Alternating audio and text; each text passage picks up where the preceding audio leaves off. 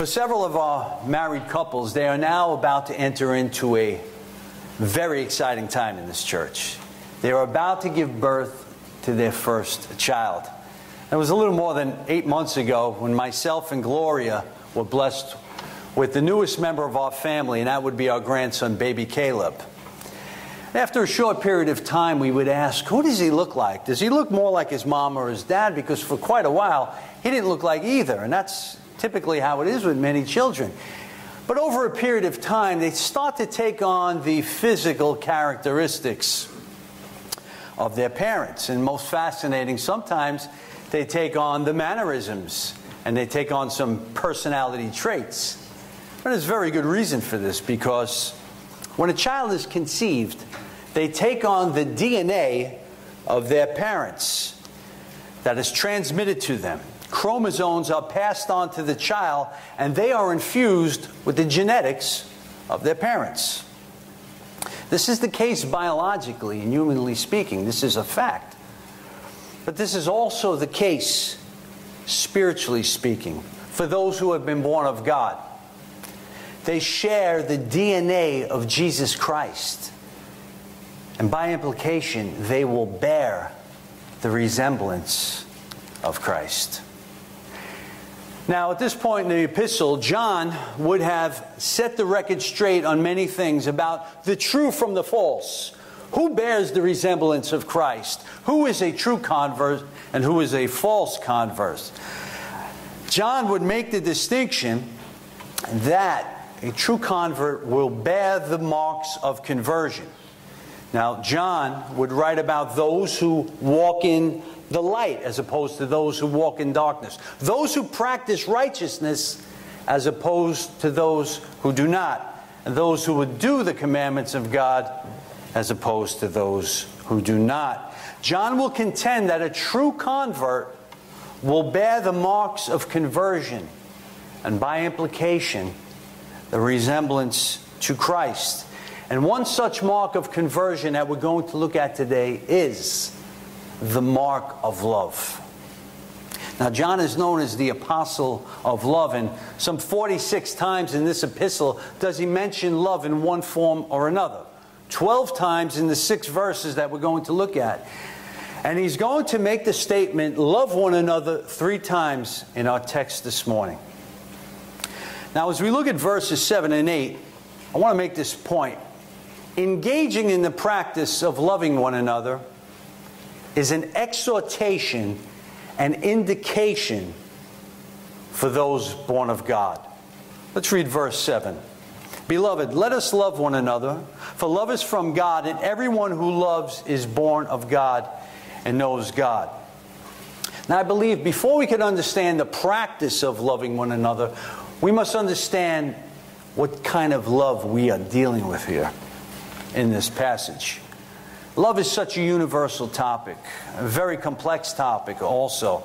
Now, all human beings have the capacity to love. As we're made in the image of God, we have what's known, we're in the Imago Dei. We share this communicable attribute, theologically speaking. But how do we define love? Well, for example, the American Heritage Dictionary defines love as an intense affection for one another, for another person based on family or personal ties. Now, love could be different for different people, but more often than not, love is often equated with emotions, and love can be emotional. There's many who've experienced emotions in the realm of love, and for some it's been unpleasant. Love has masqueraded itself in such a manner that has actually hurt people, and it's not love at all. Love can bring excitement, love can bring joy, and love typically sparks an interest in many people. For example, we look at our culture. Love is the predominant theme in popular music. So many pop songs. You go back in time, about 100 years, you will see love. Because love can be experienced. And love is relatable. Love can encompass sentimentality. Love can encompass emotions in films. We see it in novels.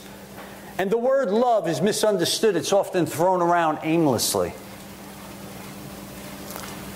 Humanity's concept of love can change. You see, people fall in and out of love constantly. Divorce rates are soaring. If you were to ask the vast majority of people, I believe, when you walk down that aisle, did you love your spouse? I would say many of them, at least the vast majority, would say, yes, I did. What happened? Love changed, supposedly. Mankind's love for one another is inconsistent. It's up, it's down. Because mankind's love is usually conditional. It's usually self-serving, humanly speaking. Now, biblical love, as we're looking at in our passage, it has its complexities as well. In the New Testament, we see primarily 4 types of words that connote 4 types of love. We see eros, the first one. That indicates a romantic or sexual union between a husband and a wife. Phileo connotes brotherly love, used to refer to a friendship. We see storge, used for a family love, the love a parent has for a child. But in our text today, this word that we're looking at is called agape. This word is agape love, and it's not motivated by feelings or sentimental love. It's volitional. It is a love of choice. Agape love is a self-sacrificial love. And when it comes to agape love, it's true that you could say that actions truly do speak louder than words. And in our passage today, John is addressing these people that are the beloved. The beloved here. Let us love one another. Who are these people? Well, these are friends of God. They are dearly loved by God, by God's grace through faith in Jesus Christ. They are loved with an eternal love. Those who possess this love are called to share this love with others who possess the same love, who are loved by God as well. Now, the verb here is in the present tense, and it indicates that there should be a consistency about this. We should be involved in the practice. And it leads me to ask this question. Does God love all of humanity the same? Is there a one size that fits all? I think the Bible distinguishes God's love for humanity a little different than He does for His beloved, for His elect. For example, His love for humanity can consist of what Matthew 5:45 speaks of. For He causes His sun to rise on the evil and the good, and sends rain on the righteous and the unrighteous. And in some cases, these very same people, as Psalm 5:5 says, He hates those workers of iniquity as well. And God is tolerant with those workers of iniquity and does not destroy them immediately. But God has a special love for His beloved, His elect. Consider the Old Testament for a minute. We see God's electing love in Amos 3:2. Yahweh speaking through the prophet Amos to the sons of Israel, whom He brought up from the land of Egypt. And verse 2 states, You only have I chosen among the families of the earth. This word for chosen in the ESV is know. You only have I intimately known. We do see a distinction between God's beloved and humanity. And those who are beloved of God are born of God. Those who are beloved of God know God intimately. And by implication, those who are born of God will love His people and ought to love His people. Why? We possess this love. We become partakers of God's divine nature. 2 Peter 1:4. To be born of God is to know God, not some theories about God. We don't have concepts about God. We have God in us. The Spirit that raised Jesus Christ from the dead lives in us. Romans 8:11. The love of God has been poured out in our hearts by the Holy Spirit. Romans 5:5. We have God. A sober reflection of this should cause us to react several ways. I mean, we could raise our hands in the air and say, thank you, Lord. We can get on our knees and praise.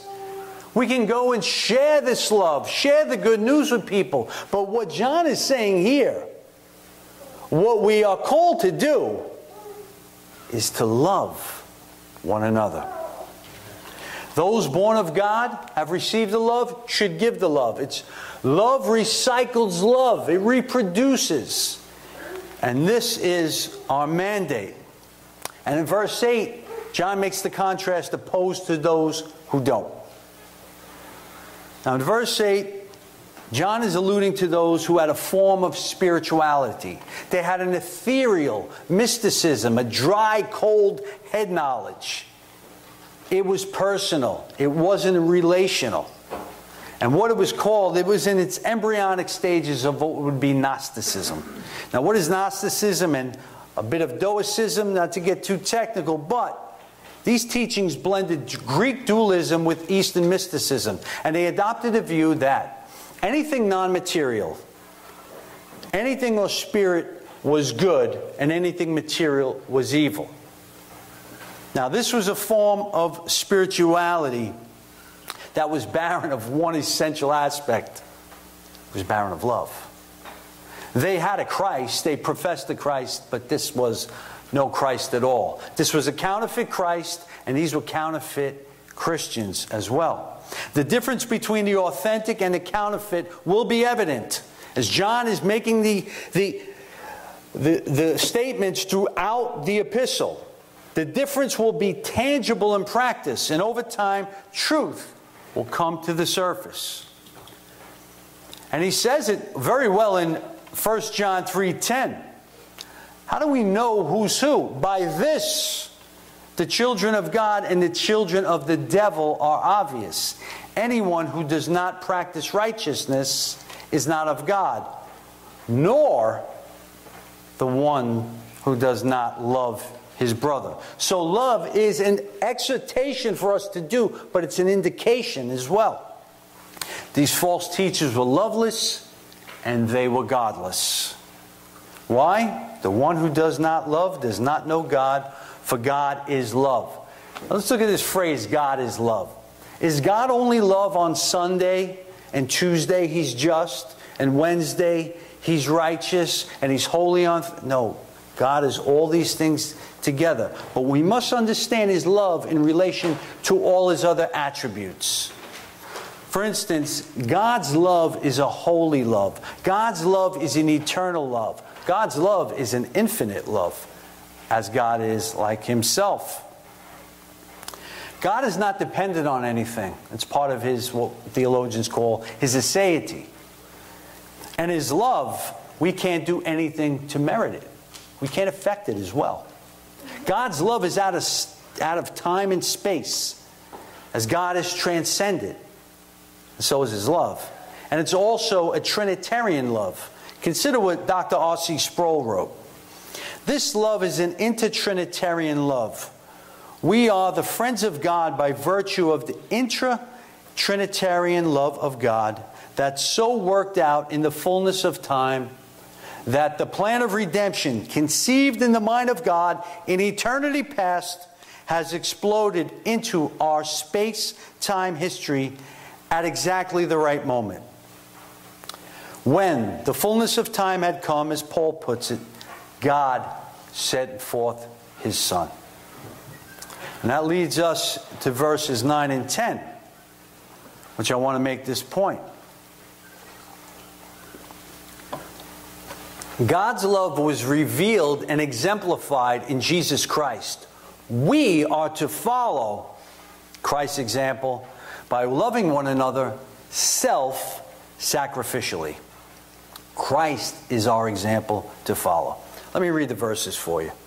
By this the love of God was manifested in us, that God has sent his only begotten Son in the world so that we might live through him. In this love, not that we loved God, but that he loved us and sent his Son to be the propitiation for our sins. Christ came to earth self-sacrificially to lay down his life. He left the eternal love of the Father and the Spirit. And he is the source of all love. Not only the originator of all love, but he is the initiator. He is the initiator for the love of mankind and the love of his elect. We do not love, we cannot love God. God has to be the initiator. And he loved us in obedience to the Father, this is Christ, and he laid down his life and bore the burden of our sin to make propitiation. And what this word means is it's appeasement. He appeased the wrath of God that was upon us. He appeased the Father, for it pleased the Father to bruise him, in Isaiah. God loves us, but we must remember that he loves us in the Son. He loves us in Christ. The love of God is revealed in Christ, and Christ is the supreme model of self-sacrificial love and our example, so that we may manifest Christ. Christ was manifested to us and in us, and now we are called to manifest it as well. But this can be challenging. We know the scriptural commands that are in the Bible. Love the Lord God with all your heart, soul, mind, and strength. Love your neighbor as yourself. We're even told to love our enemies. As challenging as that is, it could also be challenging to love the brethren for various reasons. Now, though it's a command in Scripture, it's a challenging command. Why is that? Because people could be difficult. We're all in rehabilitation. We're sinners that are being rehabilitated. Now, for some it's easier than others, and personality comes into play. I understand that. But many would ask this question. If I was to ask you, would you rather love God and love his people second?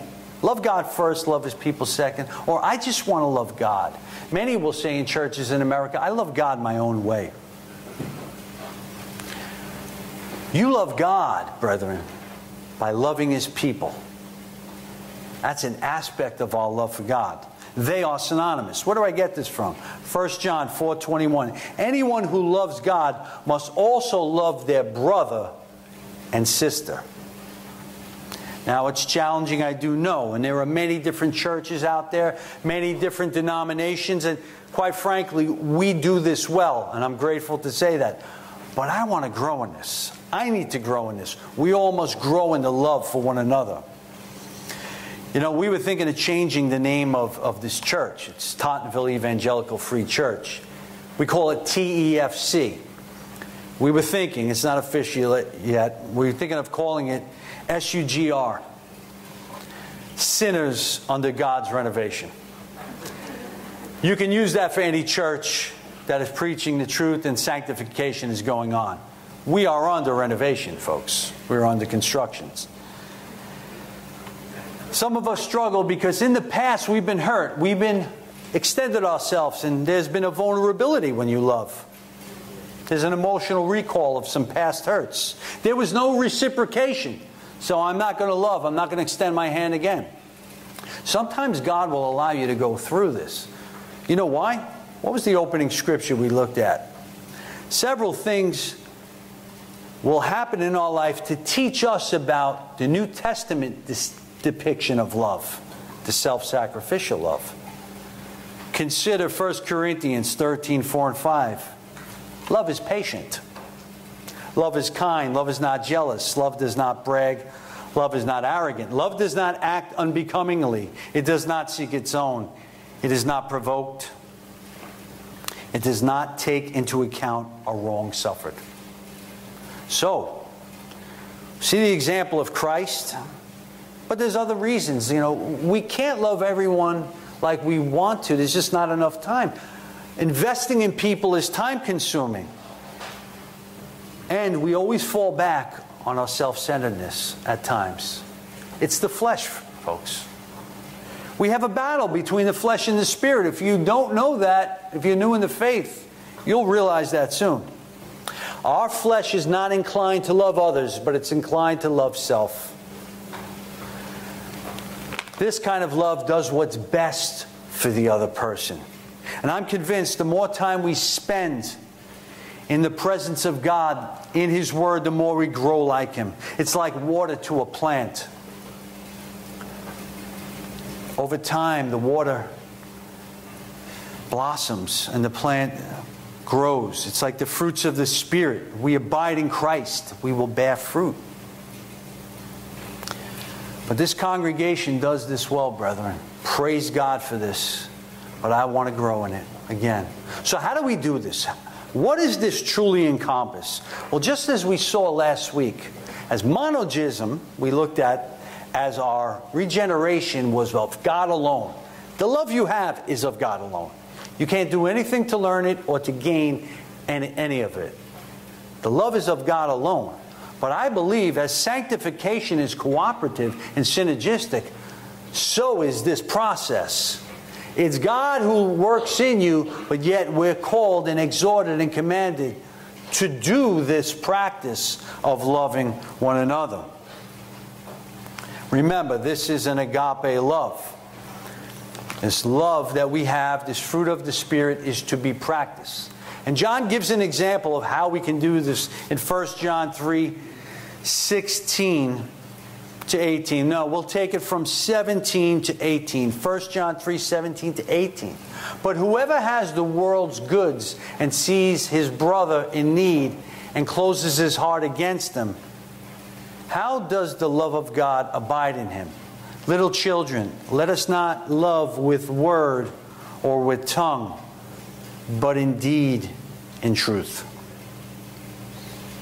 I believe when we are living in the power of Christ, it's easier to recognize these things. It's easier to practice this love.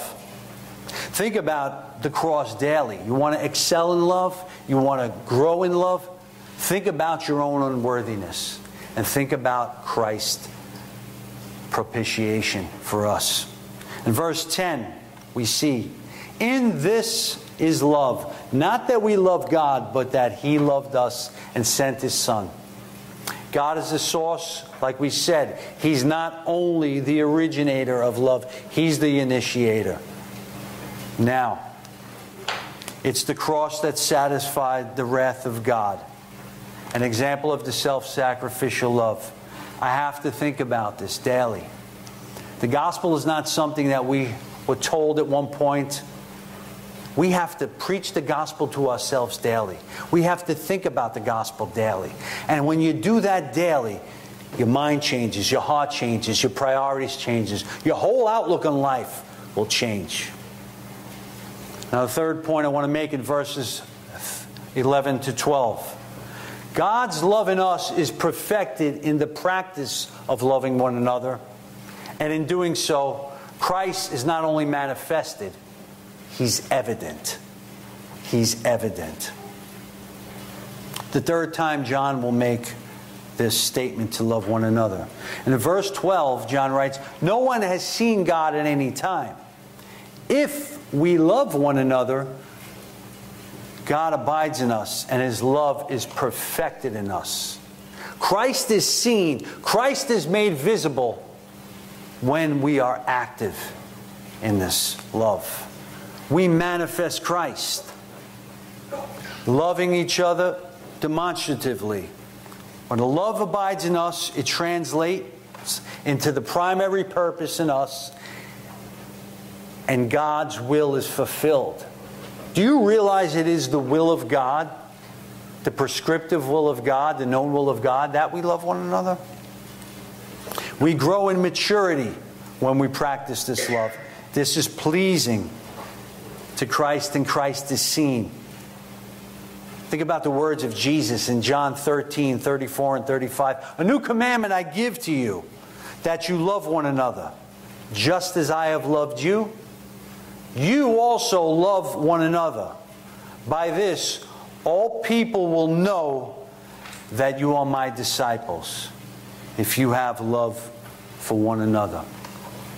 Brethren, Christians are called to do certain things. We're called to love the Lord our God with all our heart, soul, mind, and strength. There are things we're called not to love. John would write, love not the world, nor the things in the world. If any man loves the world, the love of the Father is not in him. We're not to love things God hates. There's a time under the sun for us to practice our Christianity. There's a place for polemics. There's a place for apologetics.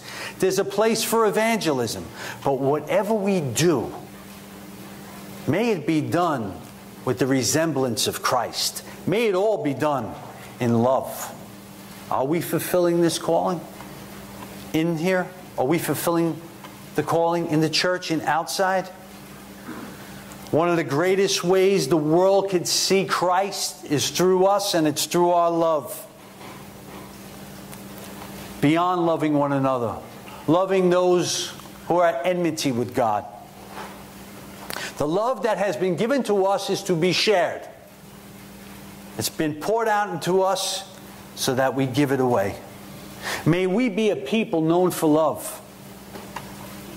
May we be a people who are living in the power of Christ, in the power of the Holy Spirit, and loving all people, and certainly loving Christ's people. May we pour out what we've been given. May we grow in grace and grow in the practice of this love. Giving love and receiving love as well. As I conclude, I want to tell you one of the prerequisites. Perhaps you're not part of this love. You're not partaking in it. One of the prerequisites in partaking in today's theme is this. In order to give this love, you have to possess this love. In order to possess this love, you have to receive this love.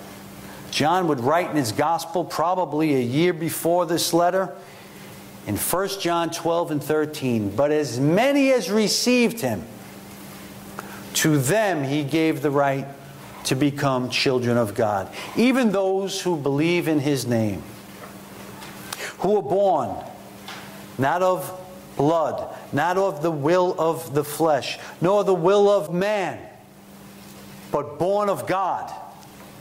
This is God's divine love. This is his supernatural love, an eternal love. It's secure. It's not superficial. It's not passing. And nothing can separate you from this great love. And it's a love that never fails. Perhaps you're curious about this love. And perhaps you're someone who knows that you need this love. Perhaps you're someone who likes a good love story. The greatest love story ever written is found in this book. And you can call this the story of redemption. And in this story, an innocent man was sentenced to death, a death he freely accepted. He did this because he was sent on a mission from his father to pay a ransom to an undeserving and guilty people. The innocent man, though, he loved these guilty people. And he expressed it by dying for them. By doing so, he would pay the ransom of all that the Father would give them. All that would accept his love would be declared not guilty. Do you realize if you have not accepted this love that you are guilty? And a ransom needs to be paid. You can't pay this for yourself. You do not have what it takes. You could be a millionaire, a billionaire. You still cannot pay this ransom. Receive God's gift of salvation. This free gift. How do you do it? You place your trust.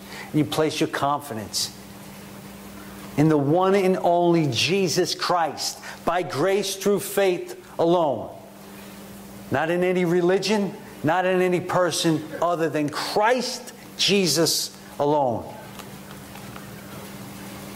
It was about 19 years ago when I received this love. I remember a lot of things about that season of my life. And I remember I came to terms with my guilt. I needed this. I came to terms with the fact that I was a sinner. What I thought was no big deal was going to kill me.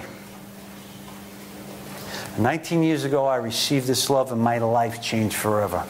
And I'm growing ever since in this love. And I'm discovering more about this love. Brethren, receive this love if you have not.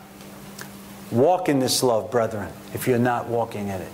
My friend, if you've not received Jesus Christ's love, there is no greater love. Come to the cross today and receive the gift of eternal life. Let us pray. Father God, we give thanks, Lord. We give thanks for your great love. For God so loved the world, He sent His only begotten Son. And whosoever will believe in Jesus Christ shall be granted eternal life. Thank you, Lord, for those that have received this love, that nothing can separate us from this love. And Father, we ask in the power of the Holy Spirit that you do a work in our hearts. And may we be a people known for many things, but may we bear the resemblance of Jesus Christ. May we be a people of love. And may it start first here in the household of faith. In Jesus' name we pray. Amen.